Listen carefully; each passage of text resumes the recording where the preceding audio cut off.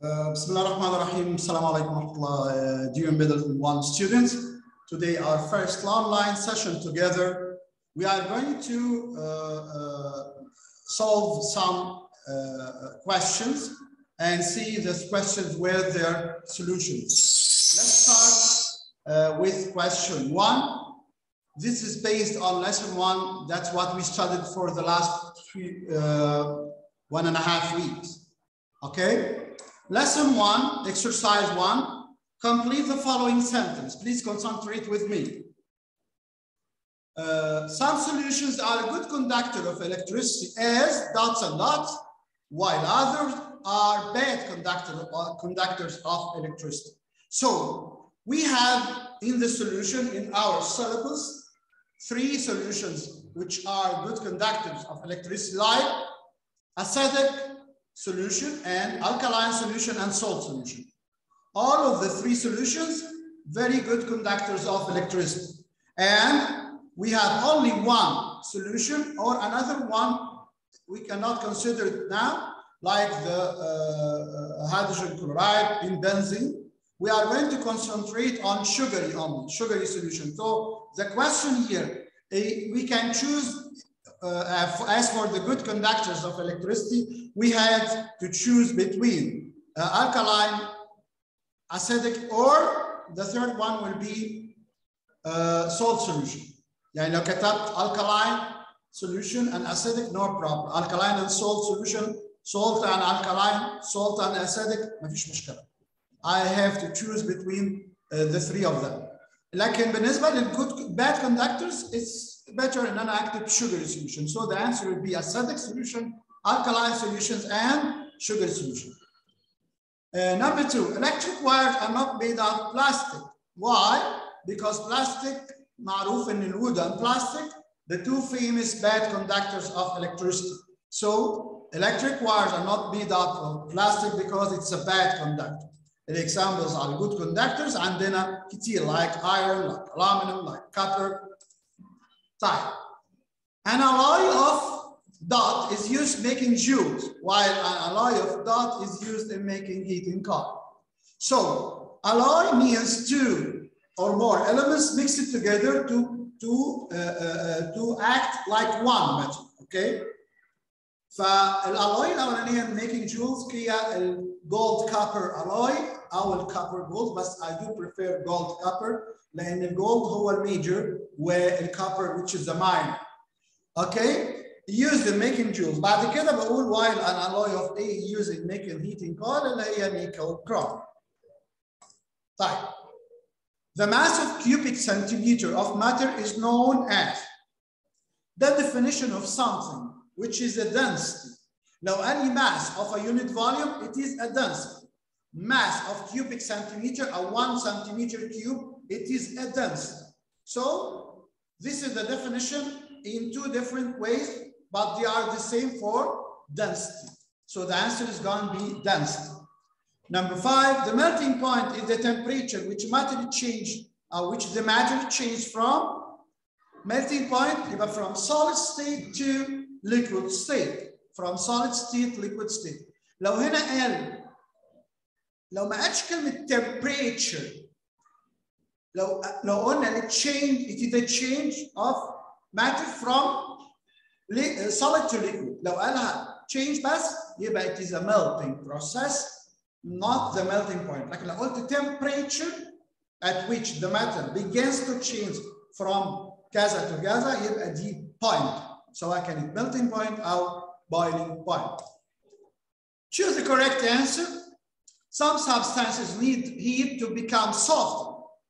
And then, as for the hardness, we can classify the element into 3 parts.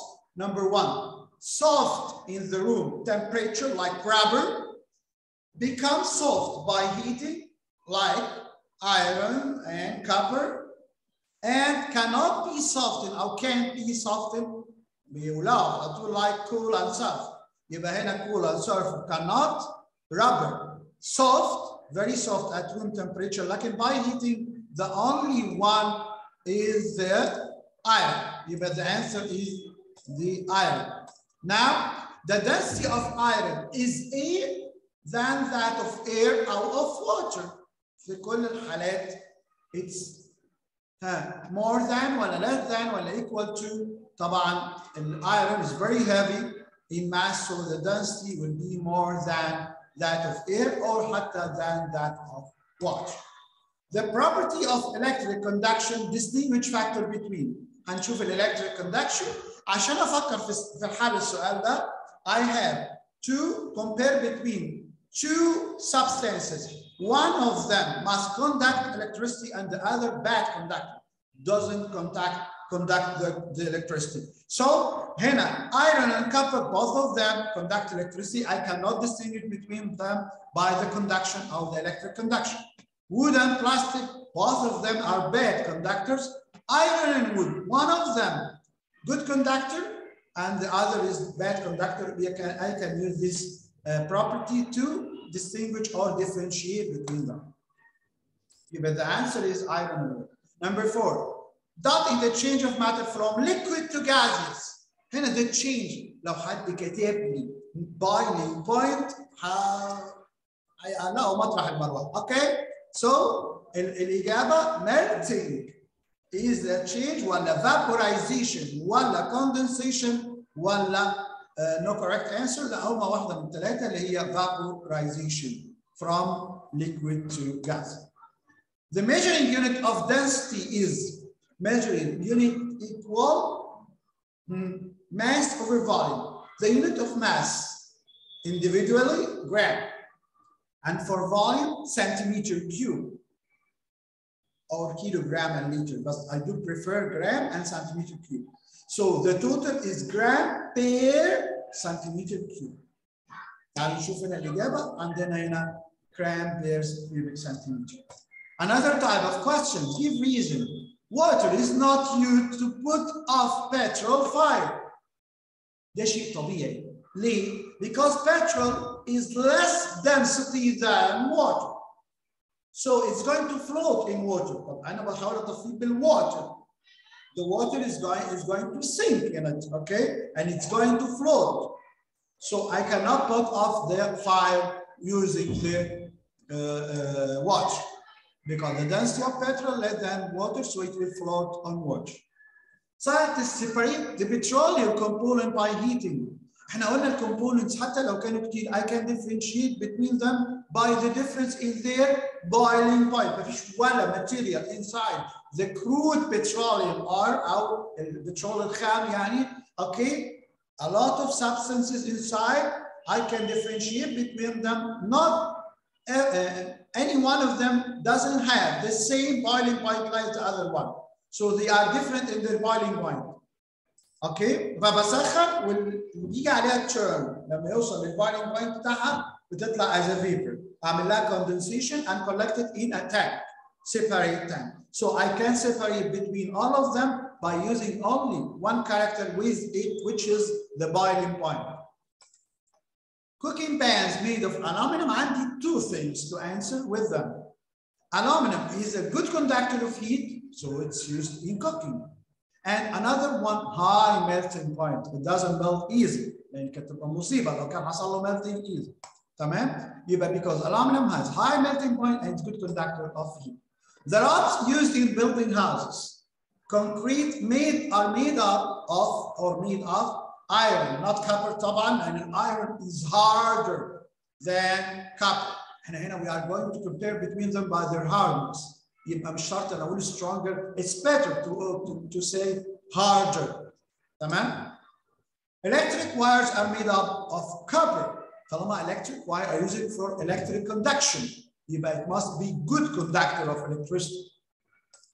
Number 6, steel bridges are painted from time to time. بعمل لهم painting. I cannot leave them exposed to the humid air because they are going to rust. يعني react with the oxygen أو oxygen in the humid air and forming a layer of oxide which is not good. بتعمل حاجة اسمها corrosion to the steel bridge أو to the steel. تمام؟ So it's painted to prevent them from reaction with atmospheric oxygen or from rust and corrosion as you see. تمام؟ Write the scientific term. Substance that don't allow heat to flow through. لو قلنا heat يبقى bad conductors of heat. لو قلنا allow and مش don't allow تبقى good conductor. لو قلنا don't allow electricity to flow through يبقى معناها bad conductor of electricity. It is a temperature at temperature بفكر على طول في E point. على طول temperature يبقى حاجة point. Matter begins to change from liquid to gases. احنا عندي يا اما melting لا melting from solid to liquid لكن from melting to gas دي يبقى boiling point. Number 3, a gas which fill the festival balloon because it's less density than air. It's better to say helium لانه ده الفيمس لكن لو قلت الهيدروجين it's okay. They are metals which find great difficulty to react with oxygen. By the way, I have to differentiate between active, less active, and inactive. لو قلنا as soon as being exposed مجرد ما يحصل لهم يتعرضوا للhumid air, they are going to react with oxygen, very active, or active metal. طب less active take a few months. لكن كلمة great difficulty a lot of time. ده لو حصل يعني بياخد وقت طويل قوي. Like what? Like the gold and platinum and silver يبقى ايه هي inactive metals. Alloy which is used in making heating coil احنا قلنا nickel chrome alloy. تعالوا هنا question لذيذ قوي. Classify the following substances according to their chemical activity. ايه هي substances؟ Sodium, iron, aluminum, silver, potassium, platinum, and copper. تعالوا نشوف احنا عندنا 3 parts اللي هم active metal, less active, inactive.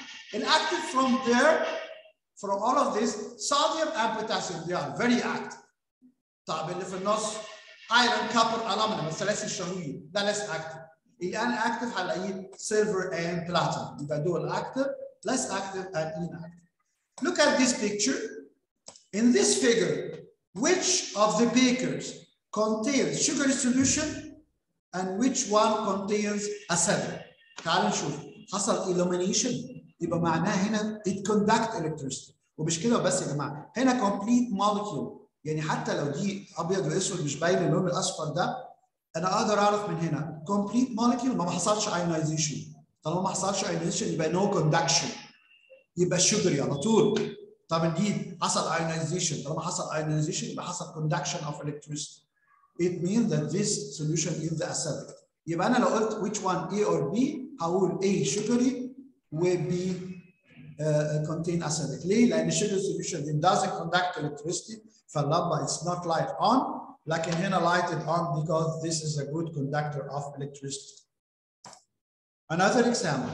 هنا problem بقى. When a piece of iron الماس بتاعتها يبقى لازم اكتب الماس 78 graduated cylinder 100 centimeter cube of water. طب reading becomes 110 after putting this piece of iron. كان 100 by 110 يبقى the volume of iron لوحده 110 minus 100 it's supposed to be 10. انا عندي ماس وعندي volume calculate the density هنا اكتب الماس واكتب الفي بتاعت الايرون 110 minus 100 equal 10 يبقى density equal mass over volume 78 grams divided 10 تبقى 7.8 gram per centimeter cube. نفس الكلام calculate the mass هنا بقى calculate the mass of sulfur whose volume 5 centimeter cube. الماس بنفس الكلام mass equal density times volume. طب انا عندي الدنسيتي وعندي الفوليوم بمنتهى البساطه اقدر اجيب ان الماس equal density times volume 10.5 جرام. سوري جرام ما تقولش هنا جرام per centimeter cube عشان في ناس بتغلط. I need the mass. That was the last question in our revision today on lesson 1.